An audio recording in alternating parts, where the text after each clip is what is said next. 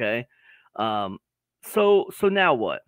Let's move to insight number 2. So we got people who seek, free stuff from you, and they're basically, they're just like beginning of the customer journey. They don't know you. They're just checking something out for free because everybody likes free stuff. And then we got the low ticket. Now you've made some kind of impression on them, so they're willing to spend a little bit of money with you, right? And that's cool. Both of these things are included usually in a front end funnel. When we got a front end funnel, sometimes you'll find free stuff at the very front. Sometimes you'll find low ticket stuff at OTO 1, right? Or sometimes people will just bypass the free stuff and you'll just have a low ticket right there on the front.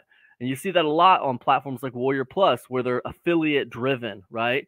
It's platforms where people drive affiliate traffic, right? You'll see people bypass the free thing and just go right to low ticket, the first low ticket thing.